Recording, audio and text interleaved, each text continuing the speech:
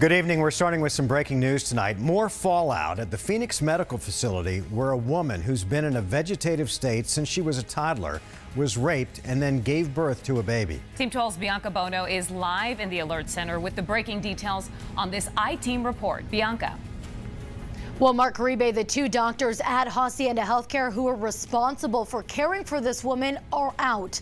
One of them resigning, the other suspended. Now, this the latest of several changes made at the embattled facility since that 29-year-old woman gave birth at the end of December.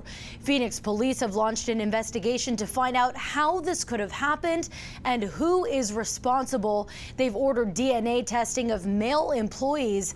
The state also requesting pregnancy and STD testing for all patients.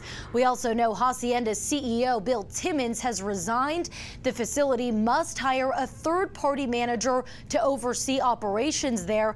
And former Maricopa County Attorney Rick Romley is now conducting an internal investigation. Again, the victim's two doctors are no longer treating patients at the facility. Now, Hacienda releasing a statement saying, in part, we offer an apology and send our deepest sympathy to the client and her family. You can read that full statement right now on our website, 12news.com. We're live in the Alert Center. Bianca Bono, 12 News. All right, Bianca, thanks.